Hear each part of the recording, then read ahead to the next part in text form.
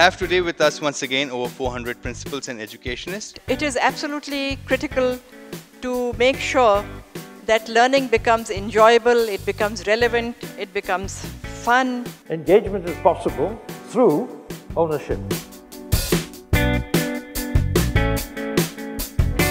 If students and the teachers don't see any connection with the material that they've got, it's going to be very, very difficult for learning to take place. I think we need to start thinking about not just students who need to think critically, who need to collaborate and communicate, but we need to look at teachers who are reflective teachers. As a nation, we need to rediscover the power of conversation that leads to change. Advocacy needs to become a big part of what we all do. I look at assessment as a source of improvement and bringing quality in education and quality in books.